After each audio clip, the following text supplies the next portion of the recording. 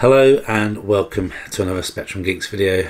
My name is Dale and it is freezing cold, which is why I'm sat here in my dressing gown at night making this video for you. So thanks for tuning into the channel as always. This is a very delayed video which I'll go into a bit more detail at the end, but this is my solar PV stats for my PV system here in Worcestershire in UK for October 2022.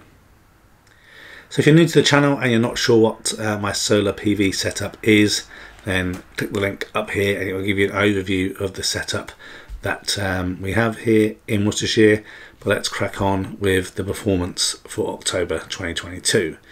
So for the month, the system generated 622.94 kilowatt hours and we self-consumed 92% of that. So pretty good, and we still had a requirement though to import electricity from the grid. So we did import 570 kilowatt hours from the grid, and again we'll touch on this towards the end, but most of that tends to be off-peak. So we're with Octopus Energy, so paying around 7.5 pence per kilowatt off-peak, and we use that to charge up the Powerball, heat our hot water with the MyEnergi Eddy, and charge our electric cars as well. So that's kind of the production that we had for the month, and we did export a bit more than we normally do actually, so 52.44 kilowatt hours of energy went back into the grid. So yeah, couldn't use it all, even though the weather wasn't that fantastic. But however, if we do compare October 2022 to our previous years, it is our best solar generation October we've had on record. So actually October was pretty good for us here. I'd be interested to know in the comments how your October was. Was it the standout year for you, or was the weather not so good in your part of the UK or in the world for that matter? So in terms of for the month, our best generation day was on the 10th of October and we generated 35.2 kilowatt hours. Our highest export day was on the 15th of October where we exported 8.98 kilowatt hours back into the grid.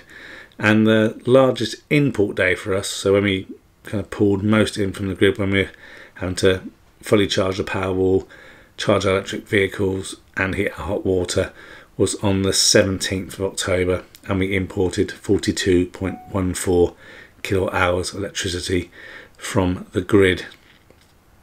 So in terms of how we used that energy, obviously majority of it goes into powering the house. We both work from home, so powering our servers and all that kind of stuff, but some of that goes into heating hot water, charging our two electric cars and powering up the Powerwall. Now, I don't have all the stats because, as I will touch on at the end of the video, I've moved house. So this is the kind of update I have as we were leaving at the end of the month. So Zappy, we put 364.4 kilowatt hours of energy into charging electric cars. Not quite sure what the split was in terms of solar and grid, but I'm going to guess most of it was grid based on the time of the year. Then we put 179.3 kilowatt hours of energy into heating our hot water with the MyEnergi Eddy. And then finally 287.3 kilowatt hours of energy we're able to get out of our Tesla Powerwall 2 to avoid us again having to pay peak rates.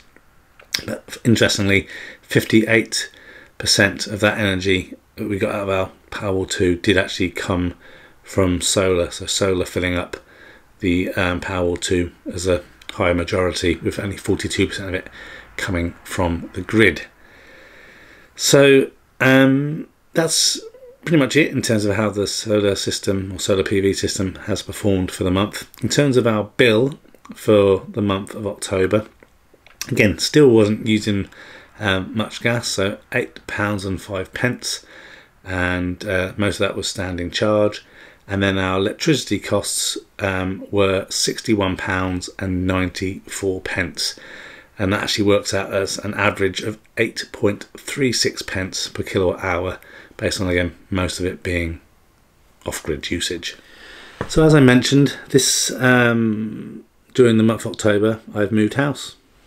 I'm in a different setting now. I've moved into a nice old house that needs a lot of work, and it's very cold, but I don't have any solar, and I currently don't have any battery. So this is the last video for now of my monthly solar updates, because I don't have any solar anymore. But in the future, hopefully by the end of next year, I will have built a garage that enables me to have solar panels again, and then obviously there'll be some videos that kind of lead up to that. Obviously, as me trying to decide what solar setup to get again. Will I go exactly the same as last time, or will I do something slightly different? I'm already thinking slightly different. So yeah, I'll obviously share that research with you, and then obviously how that system performs in the future. Hope it's going to be kind of similar size.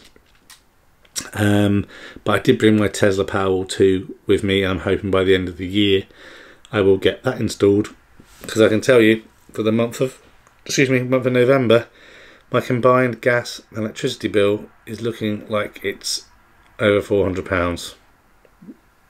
Not good.